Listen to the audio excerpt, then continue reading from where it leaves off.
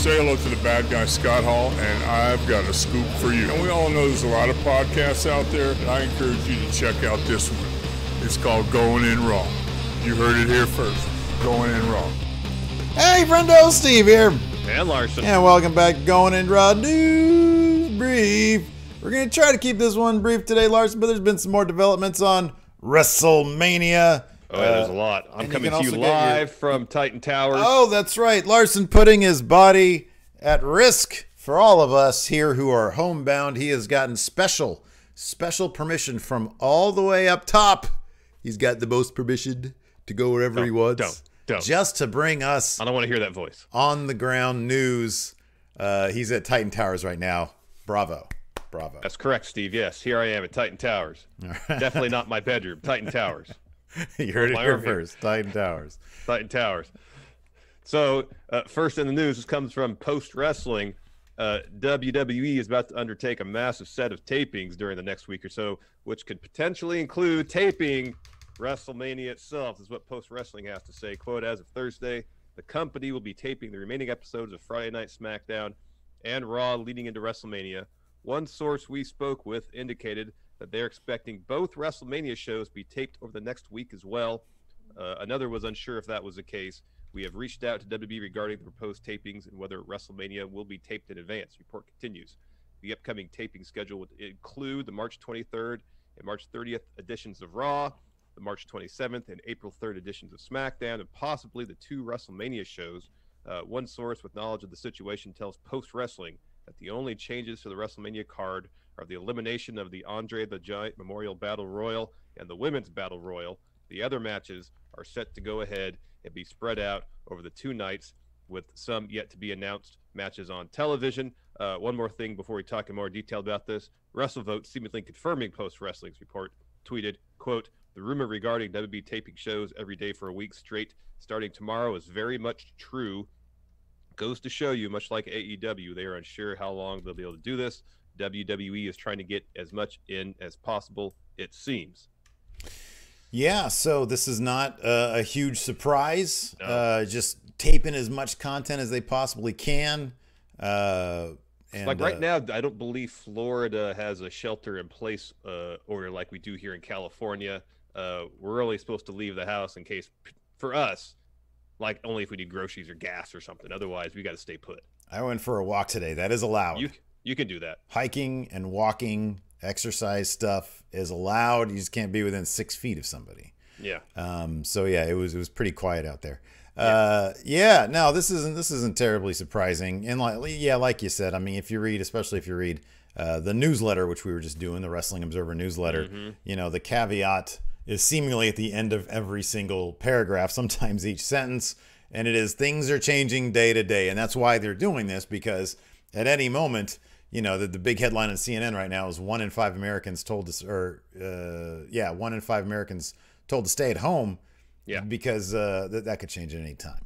Yeah, and you know, you don't want to plan to go live with WrestleMania on April 5th, and then between now and then have the state of Florida say, don't leave your house. Yeah, pretty much. Then WrestleMania is off. Yep. Yeah. So, anyways, what can we expect from this possibly, seemingly pre-taped WrestleMania? Fightful Select. Go check them out. Go subscribe.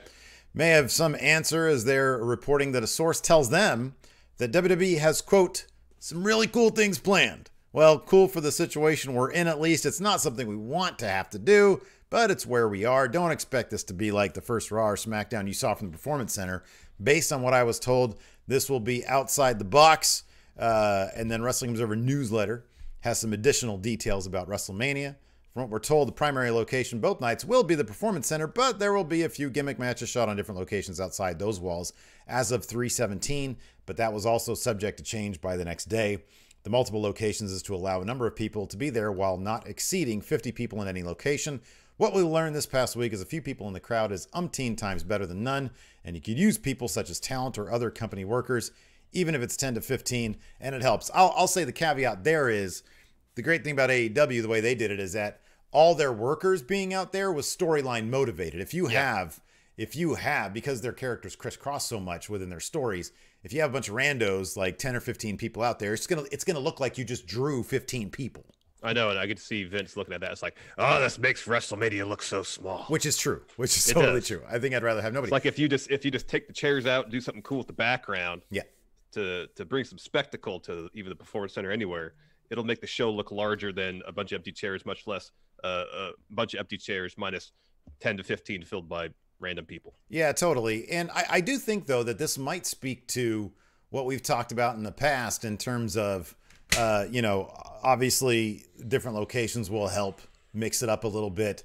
Film it a different way. I mean, I wonder if the fact that they're pre-taping these means that they're going to be doing some very clever editing. Maybe they'll make this look. I mean, look, I think this might be too outside the box, but this dude said outside the box. So I'm just sort of throwing things out there. What if they're going to what if they're going to do this to make each one look cinematic? What if they film it like a Rocky boxing match or something? Oh, maybe. You know, I mean, you know what they could do? Look, here's the thing. It's movies. If you have, I mean, look what I'm here at Titan Towers. I know. And that's nothing. That costs you nothing. Exactly. So like, I don't know. What if you do? What's going on with my hand here, Steve? Yeah, I know. You're phasing in and out. It's that transporter technology. We're still working on it. Yeah. So I don't know, man. Like you get like, some of your talent, some of your workers that are there already. Give them some of those masks like the Drive guy wore in Drive. And then have them like in one shot behind the action. Yeah, cheering on. And then set up your other shot and put them behind there. That's how they do it in movie world, man. They have your extras in one spot. You do your angles from there. And you have them move to the other side and do your angles from there. It's all the same extras. Yeah. Yeah, dude. So, yeah, I don't know. We'll see. Yeah. But if you're looking to watch WrestleMania and not have it be at the Performance Center, you don't have WWE Network, you have an option because ESPN is showing WrestleManias of past. So Variety reported today that ESPN will be, quote, for 3 Sundays, the Disney-owned sports media giant will air classic WrestleMania events on its flagship cable network and stream them on its mobile app. The initiative commences this Sunday at 7 p.m. Eastern when ESPN airs WrestleMania 30. From April 2014. The report continues. ESPN is working to fill its schedule with unorthodox content in the wake of the nation's obvious outbreak, which has put a stranglehold on all kinds of communal gatherings, including sports events. So the list, I don't see it here on this Variety article about the arrangement, but it was 30, 31, 32. Is that what it was? It was one of them was 35. I doubt that they would do 32 because it was kind of a crap fest, but I have it right here. It's ESPN PR. Here it is. Yeah, it's 30. No, 32 is on the list. It was 30, which is March 22nd, 32, which is March 29th. And then, man, they should really go with 31. 31 was great. Yeah, 31's a fun show. And 35, last year's. However, 32 had Roman main eventing, and if he's going to be in a prominent role in this upcoming WrestleMania, makes sense why they'd have that. Roman main event in 31 too. He lost. Yeah, he lost though. Yeah, that's true. So yeah, let's see here. Man, I was about to show how the power. Let's see, where is this? Show and folder. Oh, it's right there. Okay. Yeah. Anyways. I want to get this done. Hold on a second. There we go. Look at that. See? I got my crowd right there. Time to put on some boxing matches. There you go. There you go. It took me way too. Oh! Where's none? There's none. There's none. I had Bernie sneaking up behind me. Billionaires. Billionaires. Oh man. Anyways, next story. What are we talking? Wait, where's? I got my freaking notes here. Come on, man. I know. I gotta get with it. Here we go. Oh, okay. What are we talking about now? Are we talking about Marty Scurll now? Yes, Marty Scurll. All right. No segue there. Marty Scurll. He talks re-signing with Ring of Honor, and he talks maybe why he didn't sign with AEW like a lot of people maybe expected him to do. He said this. He had an interview with our good friendos over at Wrestle Talk. What? Nothing. Go ahead. You got to the quotes without mentioning where it's from. I was making sure we got that. I wasn't there yet. Relax. It's okay. He did an interview with our friendos over at Wrestle Talk, where he was asked about his decision to re-sign with Ring of Honor. His response is this: "I'm sure most people expect," and I'm not going to do his accent. "I'm sure most people expected me to go to AEW, and of course, Matt and Nick are 2 of my best friends in the whole entire world. I love them, and I love what they are doing. I'm very proud of them. When it came to my decision, though, I, like them, had my own vision, my own dreams, and the opportunity to create a promotion in my own vision was something I always wanted and couldn't turn down. I've been wrestling for a long time, and it was time to do something new and set a new challenge for myself. Ring of Honor has always been amazing to me, and I'm very grateful for the opportunity to be more involved. They have the trust in me, and it really gives me the chance to be creative, which I've always enjoyed more than anything. I have great relationships with Tony, Cody, and Kenny, and it's cool that we're all doing our own thing and making a splash in the wrestling world. I do wonder, though, I can almost guarantee this, man, if his contract was up at the same time as those other guys, chances are he'd totally be AEW at this point, man. Probably. Because I wonder if part of it, too, was Ring of Honor in the, 6 or so months after AEW was born, found themselves in a serious doldrum in terms of creative, a talent deficit in relation to their competitors. They were kind of forced in a position where they had to throw basically everything at Marty to keep him to stay. Yeah, they're in a tight spot right there, and that seemingly is what they did. I mean, apparently they threw a ton at Matt Taven also. Yeah. But they gave Marty the book, and yeah, he's using the opportunity to make his own mark on the world. He's probably inspired by his friends, and good for him. That's great.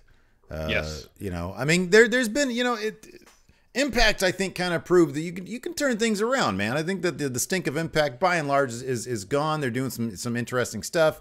You can turn a promotion around. Ring of Honor they didn't have the best 2019, of course. But I hear some positive vibes coming out from what they're doing right now. Yeah. So, if you look at it this way, if 2019 was pretty bad, in theory, the only place you can go is up. Yeah, exactly. So that's good. Anyways, I'm going to get back to cutting 10 for the win. Thanks, everybody, for tuning in. 10 for the win, right there. FriendNoMerch.com. Go check it out. Anyways, we'll be back tonight for our SmackDown review. Correct. And that should be fun. And then tomorrow we'll be back with probably another news brief. And what? Whoa, wait a second. What the heck? The news brief is over. I came back home. No, it's not done yet, man. Oh. It's not done yet. Got to keep kayfabe alive. Keep it alive. Millionaires and billionaires. Anyways, thanks, everybody. I'm going to have lunch with Bernie. Thanks, everybody. Until next time. This is you got Aerostar behind me. Until next time. We'll talk to you guys later. Goodbye. Bye.